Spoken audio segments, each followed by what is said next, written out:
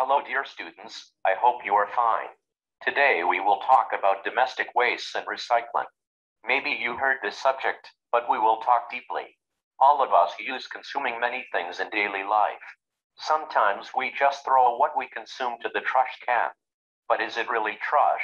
We don't pay much attention to it. Today we will have depth information about them. Let's talk about the differences between waste and garbage.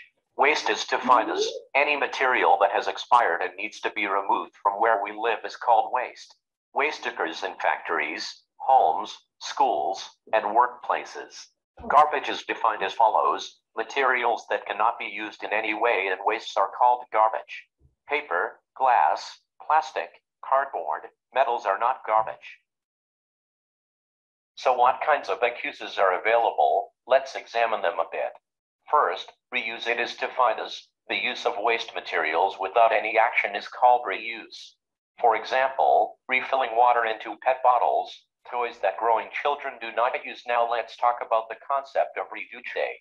Reduce means to minimize the amount of waste we create, for example, by large economy-sized products instead of individual wrap items. And now let's look at the concept of recycling. Reuse of wastes after some processes is called recycling. For example, plastic recycling, paper recycling. Now we can talk about domestic wastes. Items that have fallen out of domestic use or are in the form of rubbish are collected as domestic waste. Domestic waste: water, waste oils, paper, bags, batteries, bottles, boxes, plastics, paint waste, old furniture, old clothes, metals, old electronic devices, vegetable and fruit waste. Food waste are domestic waste. Plant and animal waste is called organic waste. And the other subject is recycling. Now we talk about the stages of recycling. It consists of 3 stages. 1, separation. It should be separated in separate collection areas for plastic, paper, and glass products. 2, classification. The segregated wastes are classified. Classified materials must be transported separately. 3, evaluation. The recyclable wastes are subjected to physical and chemical processes to create new products. Now let's increase our examples and give some details. 1, paper products: paper, cardboard, newspaper, magazine, book, etc. And the other 1.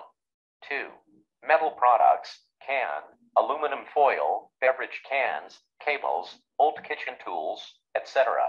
And the other 1. 3, plastic products: PET bottles, bags, etc. And the other 1.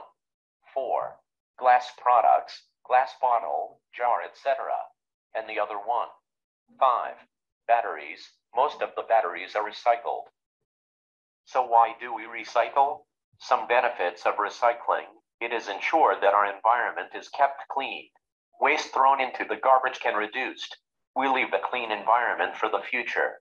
Another benefit: contribution to economy. The decrease in the consumption of petroleum products contributes to the country's economy. We can increase useful examples.